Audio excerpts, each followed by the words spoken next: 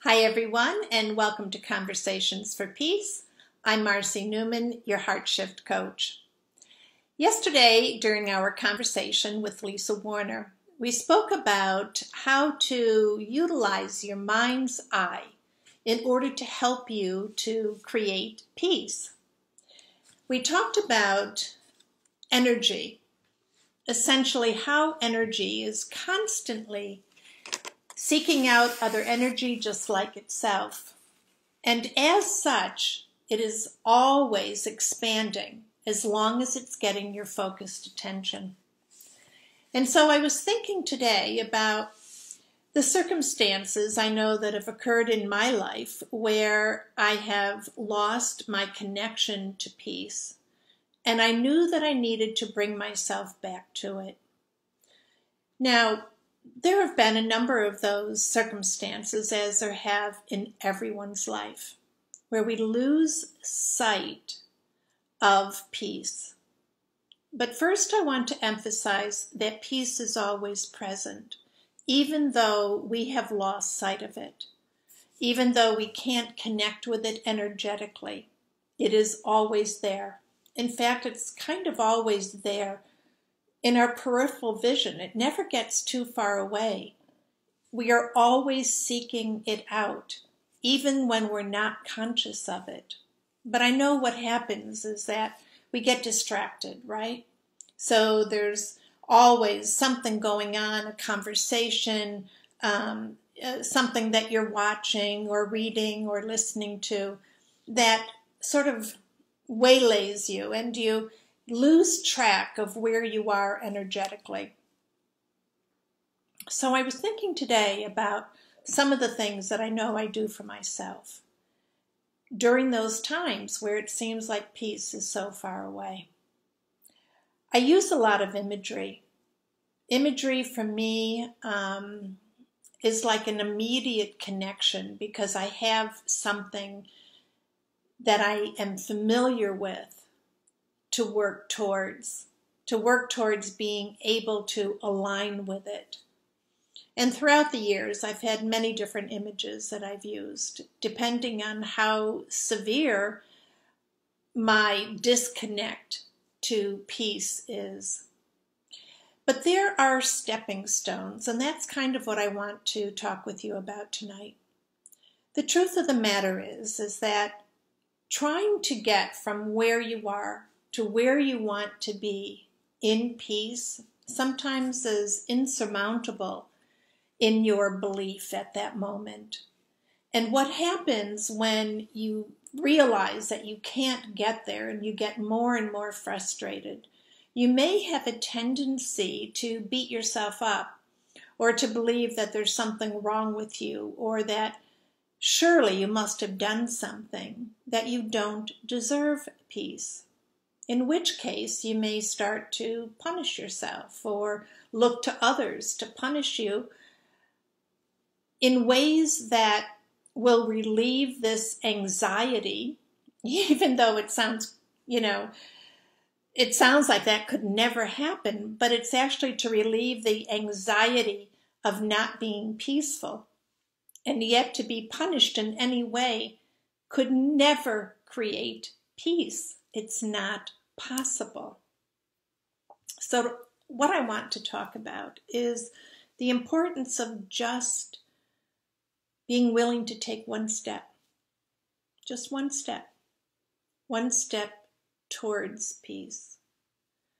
And so when I think about that, suddenly it becomes something that I can ask myself, well, what if? What if I can take just one tiny little step?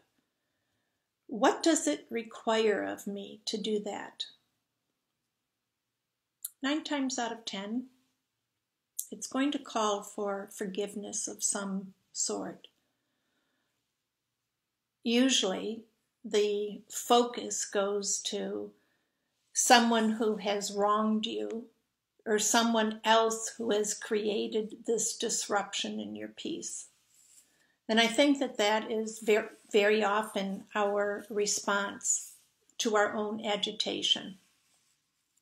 We look to the source of it being on the outside of us. And so even my mere mention of forgiveness, it may have brought up some agitation. It may have, brought up some anger. If that has happened, it's because just under the surface of your emotions is dense energy that is really waiting for you to give it some light so that you can lighten up. Whenever we have that really strong emotional reaction to something, it's like you go from 0 to 100 in a nanosecond. That's the reason for it. It's energy that's been sort of lurking right under the surface of your consciousness, and it's been poking holes in it. Kind of like, pay attention to me, like a small child that wants your attention. It just keeps poking at you and poking at you and poking at you until you finally give it the attention that it both wants and deserves. And so this energy is exactly the same. It will just keep poking at you. And what happens is when we have these eruptions, we have two choices. We can either react to the reaction, to that eruption, and, immediately start to purge that energy. And in most cases, we project it out onto the most local target, right? And even though that person or circumstance was not involved, they seem to get the brunt of all of that pent up energy. Well, we have a choice. And the choice is to either continue to react without doing anything about that energy that's just asking for some light so that you are lightening up. Or we can start to respond, which is completely different than reacting. So here's the difference. Reaction is reactionary, right? Something happens, it's a stimulus of some sort, and you just react without much thought. A response, however, typically requires that you pause, that you step back a little bit, that you take in the information rather than immediately reacting to it. You take it in and you take a look at it. And all of this is happening in like these nanoseconds. And you may not be totally conscious of it, but there is a part of you that has chosen in that moment to respond rather than to react. It may seem like a small thing, but it's huge. And in reality, it's a huge step forward towards peace. Because when you take that pause and you are choosing to give yourself a moment, maybe take a nice deep breath in, just relax for a moment. But when you choose to pause, you're actually acknowledging, number one, that you have the ability to do this, that you can utilize the power that is innate within you. You can call upon all the systems that have been developed and created within you. And you can actually step into your power as a source of creation, a creative being, just by taking that pause. What you're also doing is you are strengthening your connection to your higher self. Your reactive self is the childlike sort of ego aspect of you. Your responsive self is coming from a place of a higher connection to your own consciousness and the intelligence that is constantly flowing through you. So your response is essential when it comes to having an overload of stimulus which has knocked you off of your peace game. So responding is where you're choosing, rather than to point fingers and blame and shame and guilt and see that there is a reason for you to be disconnected from your peace based on what someone else has done. Now you can ask yourself the question, how can I utilize this to help me to get back to peace?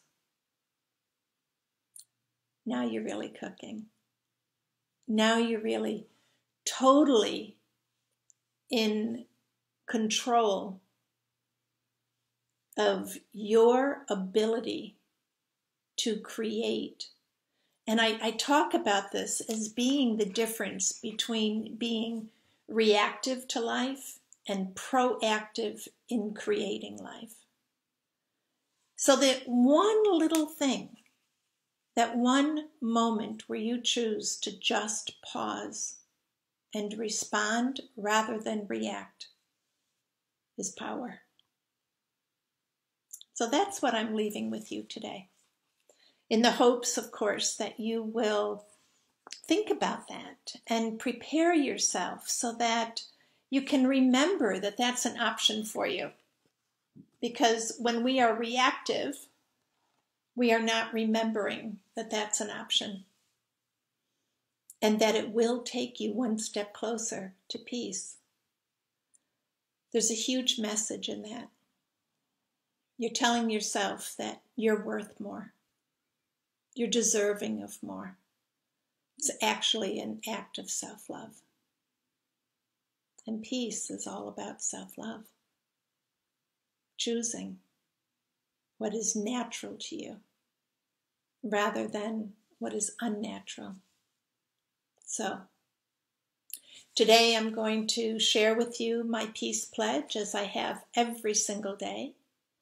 And I want to encourage you to go to HeartShiftCoach.com to get your 7 ways to cultivate peace, if you haven't done so already, and also to access the Peace Pledge. And I hope that you'll take it with me every single day as we continue to take steps towards peace every single day in every way possible.